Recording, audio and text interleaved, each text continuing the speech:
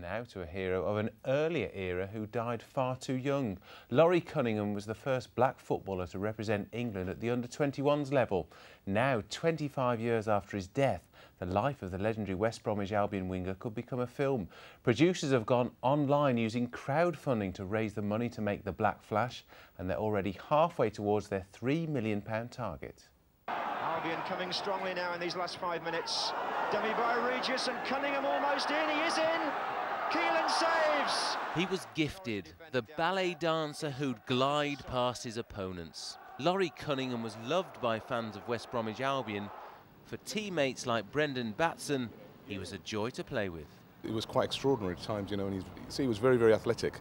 But allied with that was he had tremendous skill, and he was very courageous, because there's a lot of, in those days, there's a lot of fullbacks lining up and queuing up to give him a good kick in.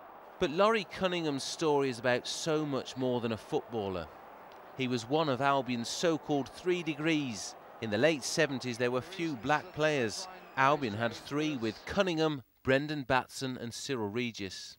In a career of firsts, Cunningham was the first black player to represent England, and in 1979 became the first British player to sign for Real Madrid. For filmmaker Leo Pearlman, it's a story that has to be told. He was this incredibly charismatic, reluctant hero who played at a time when racism was rife in the country.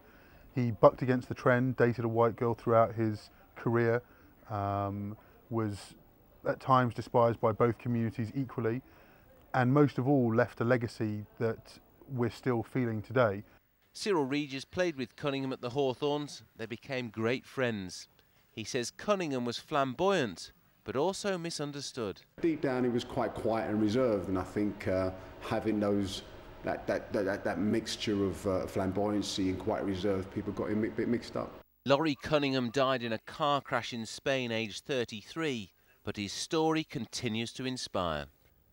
He was a fantastic player, but he's also a groundbreaker, wasn't he, in many ways? Yeah, I mean, we don't bat an eyelid now when English players go abroad, but I mean, when he did it aged 23 to Real Madrid, there wasn't the support, he didn't speak the language. It was a brave move for him then. Yeah, I mean, he became a legend. I wonder if Jimmy Floyd Hasselbank will too. Well, we start to find out, don't we, this evening. It's his first game in charge as Burton Albion manager.